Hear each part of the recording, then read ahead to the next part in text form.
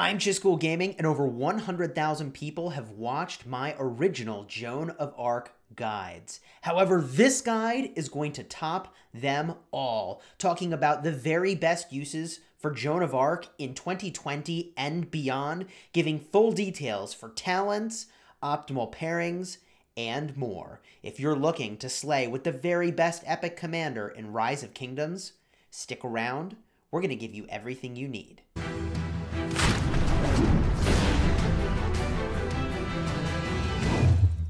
Hello, my friends, and welcome back. Today we're going to be talking about Joan of Arc, who I will argue is the very best epic in Rise of Kingdoms. And although she is comparable to Sun Tzu will at some point be replaced by other legendaries, and Joan of Arc, my friends, she fights on.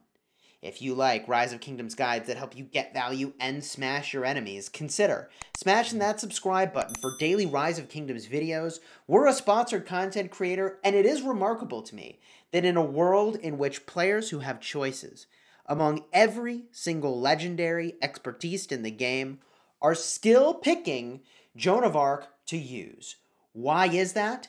In this video, we're going to be talking about what makes Joan of Arc so exceptional and why she continues to hold value in 2020 and honestly beyond into the future of Rise of Kingdoms. We'll then talk about her skills, giving a little more information on exactly how they work, although we have covered that very comprehensively in other videos. Then we'll go into the very best talent builds for Joan of Arc, and today we'll be presenting to you 3 different builds for your consideration. And then we'll review the order in which you should level up her skills if you're newer into the game and how you unlock her. And last but not least, of course, the most optimal pairings. Because look, although you could pair her with almost anyone, we're going to talk about what the top tier players are using still in Rise of Kingdoms. Now, of course, in all my long-form videos, timestamps are in the description, so you can jump to whatever part is most compelling to you. And let's start by talking about why Joan of Arc still holds such outrageous value in 2020. And the answer is actually very simple. If we look at her first skill, it does a tremendous buff. That is an area of effect buff, increasing stats and increasing rage gen. This buff is so good that, heck, if I go get a look in my Sunset Canyon for my kingdom, these players all use Joan of Arc up at the very top. And look, my kingdom is like 650 plus days old. I mean, these players have access to any commander they want. And yet, here is Joan of Arc in almost every single Sunset Canyon team without exception. And although Sun Tzu is replaceable at some point, Joan of Arc is not replaceable as a Sunset Canyon commander. She also is irreplaceable in the open field, and even in 2020, somebody needs to bring a Joan of Arc to the open field. Whether you're an Ark of Osiris, battling for the Altar of Darkness or Ancient Ruins, or good old-fashioned Kingdom Wars, somebody needs to bring Joan of Arc because this set of buffs is just astonishingly good. Now, what Joan of Arc lacks is march speed, tankiness, and survivability. And she gets some of that from her talents, but I'm jumping the gun. We'll talk about that very soon. Let's go into the skills that Joan of Arc has, and these will illustrate to us why she's still so good and will be into the future. The first skill, over the course of the next 4 seconds, grants her march and all nearby friendly marches a powerful buff that increases infantry health by 30%, cavalry defense by 30%, and archer attack by 30%. You also get an additional 50 rage per second. That is 200 rage over 4 seconds, which is insane. This buff is not amazing if she's only buffing her own march, but when she's buffing 3, 4, 5 other marches, like you'll get in Canyon, a total of 5 marches or 4 marches getting the buff, this is where things get out of hand, especially because we now know that health is one of the best stats in the game, and many players like to stack infantry in Sunset Canyon, bringing most or almost entirely infantry marches. This buff is just crazy good. The second skill is gathering related and also increases both the speed and troop load.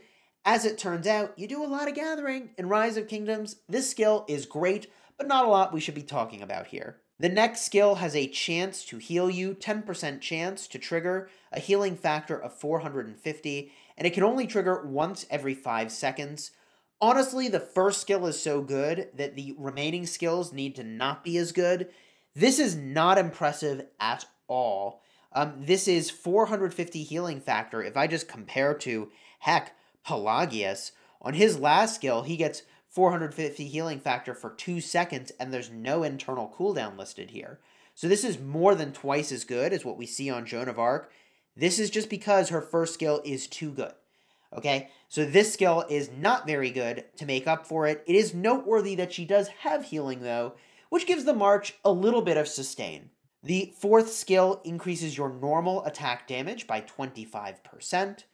And the expertise skill is simply increasing the effectiveness of your first skill. It increases the duration by 2 seconds and also improves the buff quality for the rage generation from 40 to 50 rage a second, which is meaningful but truly incremental.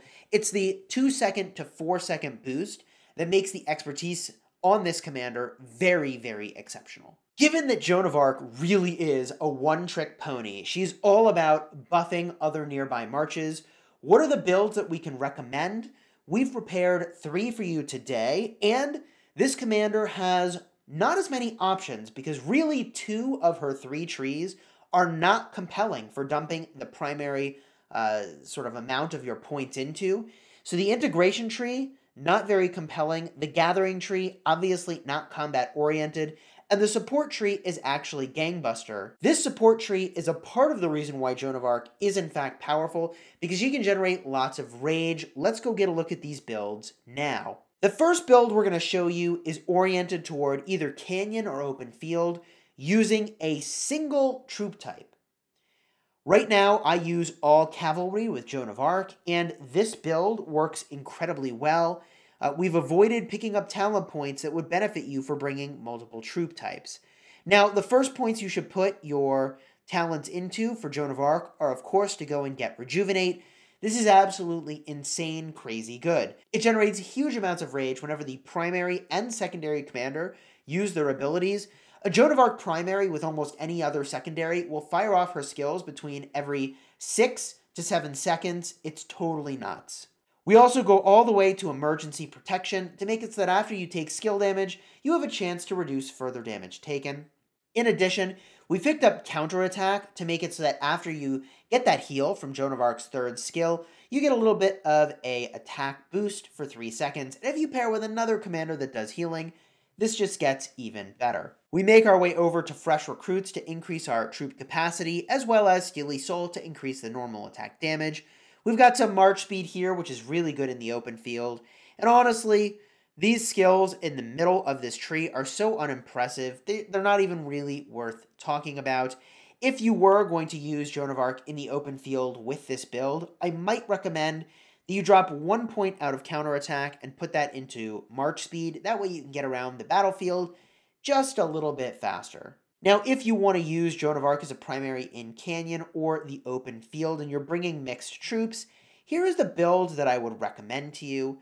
This build invests in the least amount of March Speed possible and gets as many stats as you can.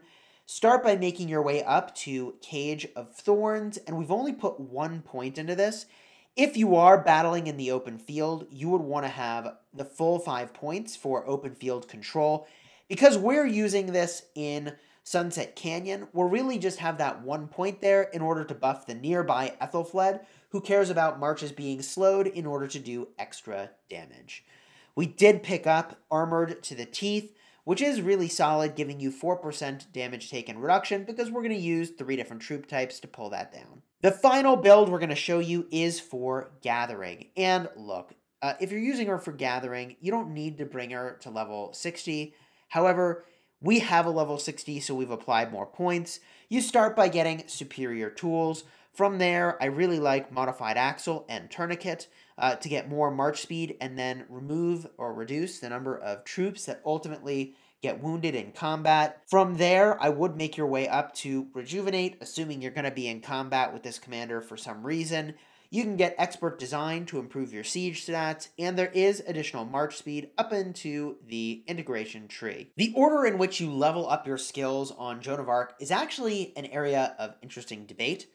I would argue that you should max the first skill, then max the second skill, because look, you're going to do so much gathering with this commander, you really do need to max these skills. From there, it doesn't really matter whether or not you take them to 3 or 4 stars to continue to apply experience and also additional skills. Joan of Arc is available in the beginning of the game as a starting commander, and you'll get a bunch of her sculptures from quests if you chose France as your starting civilization. You also get Joan from silver keys, gold keys. You can get her from the expedition. There's even occasional events that award Joan of Arc sculptures. For the most part, you're going to be getting her from gold keys, and I'll make the argument that this is one of the very first commanders that you should go and max out. I'll have a link up in the top to my beginner guide where we go more in depth on this commander and why she's one of the first 3 commanders that are epic that you should expertise, ultimately choosing between Boudica, Sun Tzu, and Joan of Arc. When we talk about the pairings for Joan of Arc, you've got really a lot of great options if you're using her as the primary or the secondary, which is the first thing we should talk about. If you're using Joan of Arc in the open field to battle against other players, people will focus her down because they know she's that good. So my recommendation is that you actually hide Joan of Arc as a secondary behind some other more tanky commander, like a Richard I or Charles Martel or Constantine or Alexander the Great, so that people don't just focus her down because they see, hey, I need to kill the march that's buffing everybody nearby, because yeah, it's that important to do. So generally, I would advocate that for open field combat, Joan of Arc should be the secondary, but if you're in a game mode like Canyon, then it doesn't really matter if she's the primary or the secondary, and you saw that in Canyon in My Kingdom, she often is the secondary commander because the integration tree is just not very compelling, especially when compared to a commander like Constantine, who was serving as the primary and has the infantry tree, which does just so much more. So if we do now get a look at the legendary pairings, I'm just going to talk about my top recommendations rather than list every single pair. Those top recommendations are going to be Richard I, Charles Martel, Saladin, and Alexander the Great. I gave a top 4, what the heck. Those commanders are all really exceptional. If you're in a game mode like Canyon or the open field, you're either hiding behind one of those commanders, or for a game mode like Canyon, you might use Joan of Arc as the primary in order to get more rapid skills fired off. I, however, find that in my own kingdom, more often than not, Joan of Arc is the secondary because of the talent tree availability, and for that reason, for most players, she really should be the secondary. The only exception where I have her actually as the primary is that she is astonishingly good when paired with none other than Takeda. It's weird how tanky this combination is and how exceptional it is. If you are going for Takeda and you're in the late game, then Joan of Arc primary with Takeda secondary is a really sick play that works incredibly well. There is, of course, one more pair at the legendary tier that we have to talk about, which is the Aethelflaed. Aethelflaed and Joan of Arc are a phenomenal pairing. However, a lot of people seem to be splitting them in a game mode like Canyon because both of them have the support tree so that you can use both of them as primary commanders.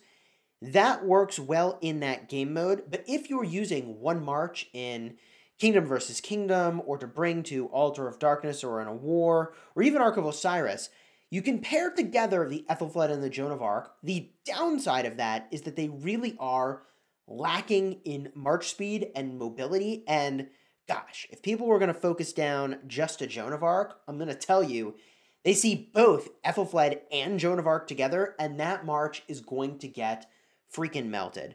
So if you can maneuver very intelligently and carefully on the battlefield because you don't have a lot of extra march speed, you can use the Joan of Arc and Aethelflaed together. However, you are far more likely to get caught out of position, And if that's the case, you might consider using the Aethelflaed as the primary, not only because the talents are better with the leadership and peacekeeping tree, but those trees will offer you substantially more march speed in order to get around the battlefield. So in that case, the Aethelflaed primary, Joan of Arc secondary would be what I recommend. Now, when we get a look at epics, again, I'm only going to talk about my top 3 or so epics that you might go and pair with.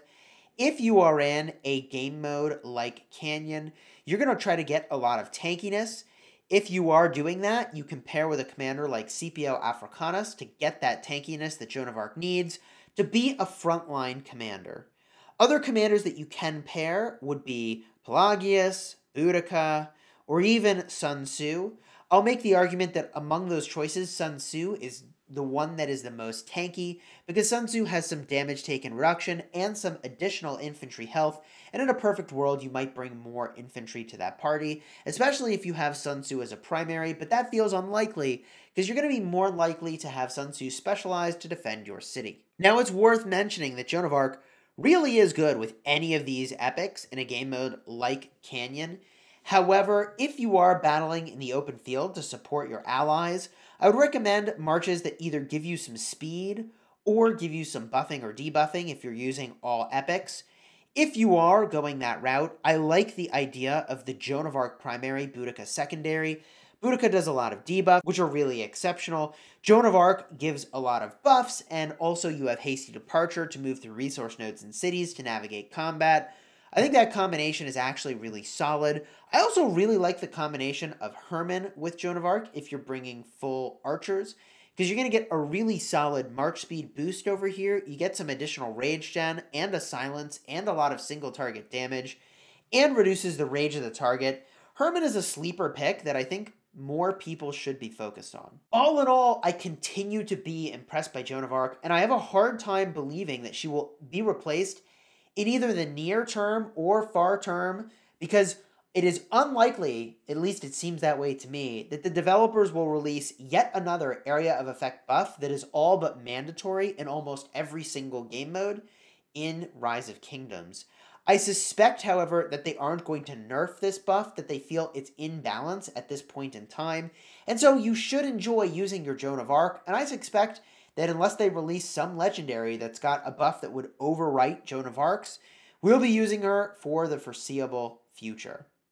Let me know below in the comments how you're using Joan of Arc, and I would strongly recommend you check out the links in the description for additional videos about commanders. We've got a Commander Guides playlist, which is really exceptional whether you're looking at epics or legendaries. I think you'll find something incredibly valuable there. If you did enjoy this video, consider subscribing to the channel for more daily Rise of Kingdoms guides and videos. Throw a like on the video, and that'll really help out the channel. And until next time, you have fun smashing the kingdom.